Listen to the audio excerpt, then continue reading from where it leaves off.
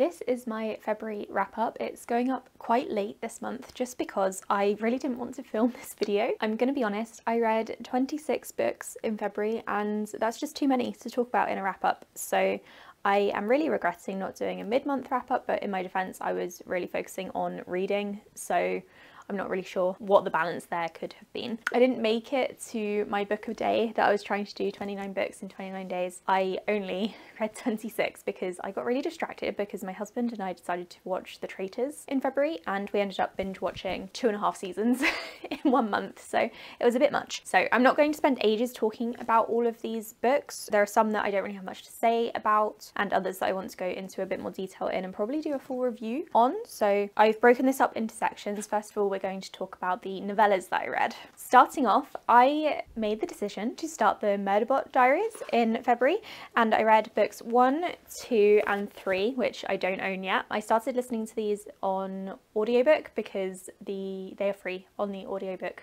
Audible library, which is very exciting. I gave the first 2 4 stars. Actually, I gave them all 4 stars. I really enjoyed the series. So if you don't know what this is about, there is a character called Murderbot who is literally a robot. It is kind of human-like and it has a face and everything. It doesn't want to be a murderbot anymore. Something happened in its past and that caused it to kind of change career paths. It's trying to keep that secret from everyone because people don't tend to trust murderbots. It's very interesting and this one kind of has a mystery to it. If I have to pick out the 3, this one is definitely my favourite so far, just because I really like the introduction to Murderbot. But I can't wait to carry on with this series. It's so good and I'm going to collect them all in hardback as well and I can't wait to see what happens next. I also listened to Worst Wingman Ever by Abby Jimenez. This is her short novella. It's I think like 60 pages. It's a romance book. It's like a meet cute sort of situation. It's part of a collection of short story meet cutes and I enjoyed it. I don't really have much to say about it. It's Abby Jimenez. I really like her writing. I give this one 4 stars. I really enjoyed the couple. I thought it was really cute, as it should have been, so it did exactly what it was supposed to do. Next, we're going to talk about the graphic novels that I read. The first one being The Tea Dragon Society. This is the first book in a graphic novel trilogy, and I only read the first one in February because I really enjoyed the first, but I didn't really feel the need to rush out and request the others from the library. They wouldn't have arrived in February anyway, so I didn't really want to rush and try and get hold of them. So this is set in a fantasy world where tea dragons are real. The main character is a young girl and she comes across the tea dragon shop and she learns to look after tea dragons and make tea, and it's lovely. And she sparks a friendship with someone who feels very out of place and kind of starts to give them the confidence to be themselves. I gave this one 4 stars. Everything ran out of battery and I threw a bit of a strop, so I didn't finish my video the other night. This is why I didn't want to record it in the first place, because it's too long and I think this video is cursed. So carrying on, I was just about to tell you that I finished Lore Olympus. I read 5 volumes, which were all a reread for me and I love them. I've given all of these 4 stars. I think the first one was a bit iffy when I first read it, but upon a reread I am appreciating what the author is doing more. I need to catch up on the web comics version because these are all available for free on the internet and I do really want to carry on with the series. I think I got up to season 2 on my original read of it, which hasn't been published yet, so I finished at the end of season 1 this time around. Then when I'm next in the mood, I'm going to marathon season 2 and see if that's finished. Are we on season 3 now? I'm not actually sure.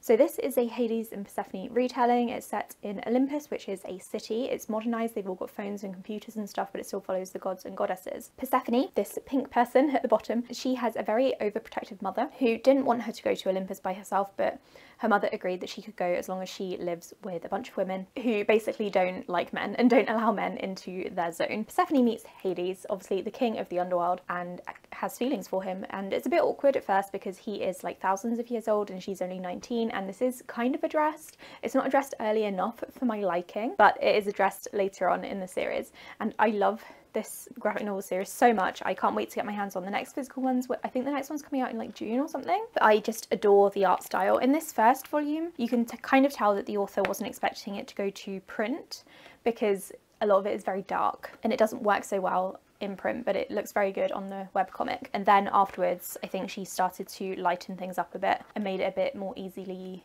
read. So I'm so glad that I started rereading this. I can't wait to carry on with my reread. I'm just really excited. Next, I have 2 graphic novels that I don't think I've spoken about yet. I will obviously delete this if I have. The first one being Luna.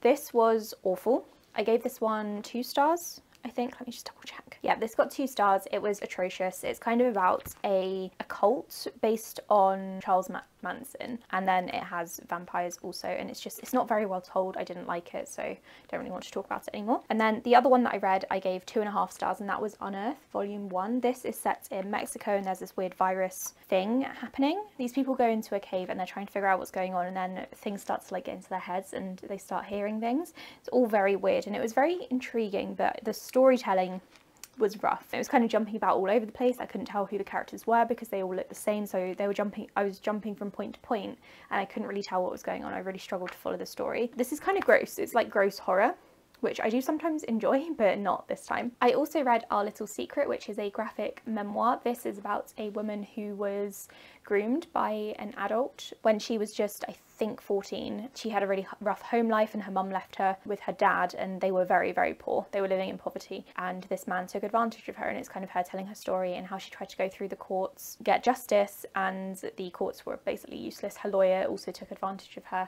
and didn't do a good job at all. So it was very, very upsetting, but very well told, I thought. So I've given this one 5 stars because the art style was just brilliant. It made me feel so many emotions, and I really appreciate what the author has told us here. I read A Guest in the House. This is a queer horror graphic novel, and I only gave it 3 stars. I've honestly forgotten most of it, and that's not a good sign. This is about a woman who marries a man who already has a child, and she's very not happy in her relationship, and she's constantly feeling like she's being compared to the ex-wife who passed away, and it's just not a good time. I thought this book was just okay and not very memorable, so I've only given it 3 stars. I've not really enjoyed many of this author's work, so I'm probably not going to bother picking up much more by her. And then I did a marathon of Something is Killing the Children. I read books 1 through to 5, and I'm waiting on volume 6 to come in from the library. This is basically about monster hunters, and it's kind of got a supernatural vibe. So it starts off in Wisconsin. A boy is playing a game at a sleepover with his friends. They go off into the woods, and a monster kills all of them apart from this one boy. And the main character, this blonde girl, she comes into town and starts to try to save people, but she doesn't really do it in the way that people want her to. She's part of a society of monster hunters, and she's sort of rebelling against them and their ways for various reasons, and I really, really enjoy this series. It's honestly so good. It's very dark and gruesome. I think my favourite so far has been volume 4, which I think is the one with her backstory, and I loved it. It was so, so good. I'm really looking forward to seeing where this series goes. It reminds me a lot of Supernatural with the monster hunting vibe and the darker aspects of stuff, and these sort of children being raised by monster hunters. So really enjoyed this one. It's so, so good. I'm just checking. I think I gave all of them 4 stars apart from volume 4, which I gave 5 stars. So absolutely brilliant. Those are all the graphic novels that I read. So now we can go on to actual novels and full-size books. So I started the month off by finishing House of Flame and Shadow. I forgot the name of it then. This is the 3rd Crescent City book, and I think I'm going to do a full review on this one, so I'm not going to talk about it too much. I didn't like it. I originally gave it 3 stars, and now I think I'm probably going to reduce that to like 2.5. It's honestly a really poorly written book, and I don't know what Sarah J. Maas was thinking here. There's not really much I can talk about without spoiling anything, but I think I was expecting, after the ending of the 2nd book, more about certain characters, and they were barely there. And at first I wasn't really looking forward to them being there, but they ended up being the most interesting part of the book, and then they just got ignored for the rest of it. So I didn't enjoy that. I also thought that everything was too easy. This is the final book in a trilogy, or at least like an arc, I think, and it was meant to be like the big finale, but the bad guys were never really that much of a threat. I don't think they could have been, because their background is, without spoiling anything, kind of like highly powered. They were fought off really, really easily.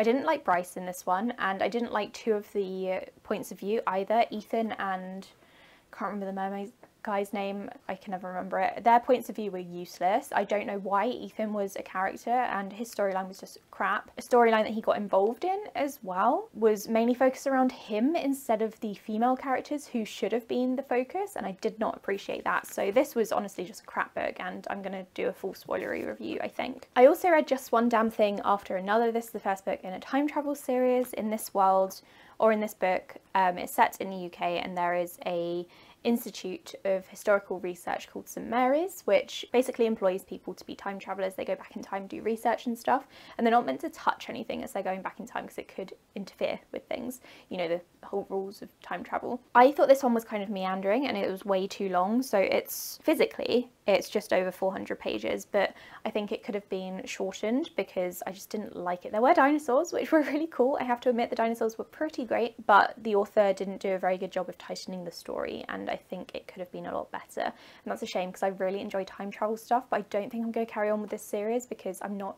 sold on her writing. If you have read this series and you didn't like the first one but think that the series gets better, let me know and I'll carry on borrowing them from the library. I was just not a fan of this one. I'm really disappointed.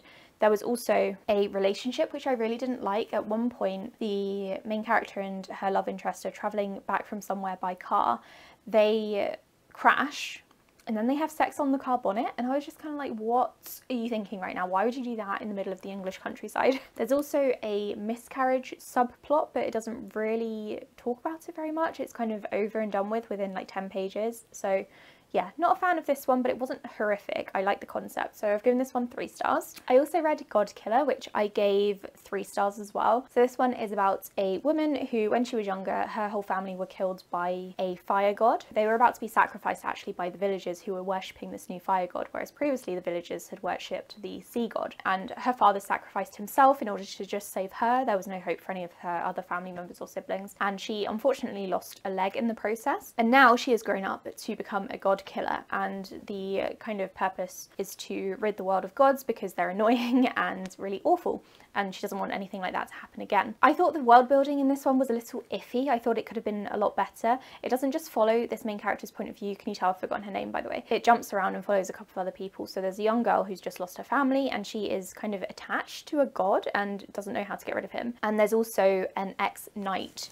who is kind of going on a mission for his friend who is the king. The whole history of it was very odd. So all of the conflict has already happened in this world, and the people have fought off the gods and made little communities for themselves and stuff, but there are still some gods sort of hanging around. So it's kind of like after the war and now something else is building, and I don't really love those kinds of stories, especially when they're not very well. It's not that it wasn't well written, not very well described. It felt like we got the information as and when we needed it rather than it being like scattered throughout the story, which I would have preferred. This definitely isn't a bad book. Like I said, I've given it 3 stars, but it's just not the most well put together fantasy world, I don't think. It was interesting and I might read the sequel, but probably only to recap it if there is a 3rd book. It's also under 300 pages long, which is very short for a fantasy novel. And I do wonder if this book series could have just been condensed into one, but the publisher wanted to do a duology, and that meant that the meandering in the first part of this book was a bit overstretched because it could have been condensed into like, I don't know, 600 pages or something.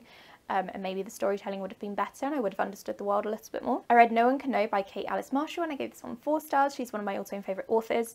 This is an adult thriller book, her 2nd one, and I did really enjoy this. So this is about 3 siblings who are all girls, now women, and when they were younger, their parents were killed in their rich fancy mansion that they lived in. And the girls were there, and one of them in particular is kind of accused of murder, but there's no evidence, so they're all sort of let go, and the case is closed.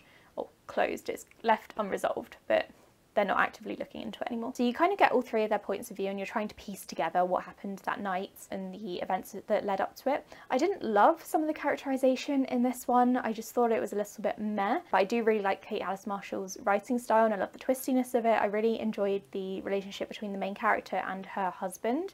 It's not the best relationship at all, it's absolutely awful, but I like the way that it was portrayed and how it kind of helped develop the main character's personality and character and how she could grow from there, if that makes sense. It was really good, so I enjoyed this one. And then I'm going to end this video on kind of a sour note because I didn't enjoy the other 2 books that I read. The first one being Happiness Falls by Angie Kim. I read this author's debut book, Miracle Creek, and loved it. I gave it 5 stars. This one I have given 2 because it wasn't good. So I thought this one was going to be a bit more of a mystery book because the basic premise is that the main character sees her younger brother, who is autistic, running back to the house, and he's not meant to be on his own. He's probably just gone for a walk with his dad, but their dad is nowhere to be found. So she's concerned and she's not sure whether to say something or not, and then in the end it does become a sort of missing person case. It's kind of more of a literary fiction book where they're trying to get the brother, who is non-verbal, to be able to communicate and say where his dad is or what happened to him. And it's kind of a story of how the family worked together, how the brother grew up with autism in this way